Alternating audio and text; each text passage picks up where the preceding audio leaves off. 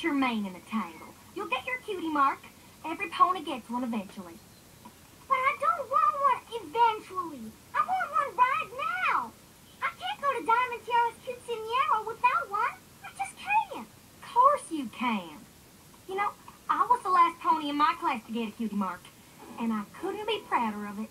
I knew my future was to run Sweet Apple Acres, and these bright shiny apples sealed the deal. Come to think of it, Granny Smith was the last one in her class, too. Same with Big Macintosh. I really don't see how that's supposed to make me feel better. It probably means that being the last one in your class to get a cutie mark runs in the family.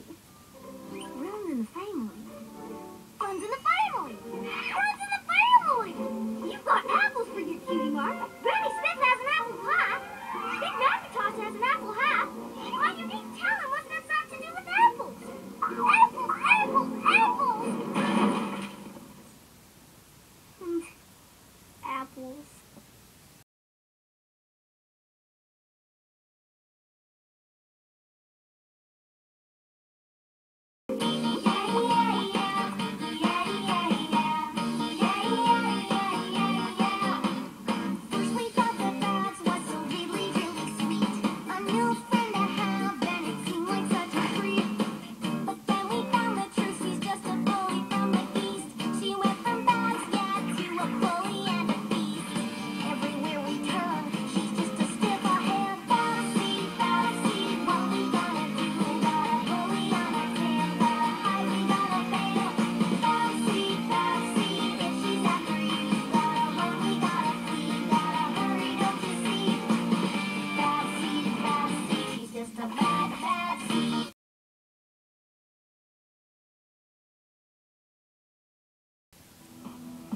Go get him, Maddie.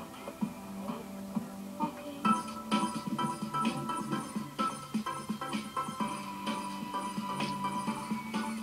Can you believe that we've come this far? We really are on our way to becoming, to believing, to believing a dream. And 100 years ago today. Hey, come back. 5, 4, 3, 2, 1, go down! Ain't that a dream? Ain't that your home? Ain't that your world on fire? It's love. Starts with the spark. Letting your heart until the world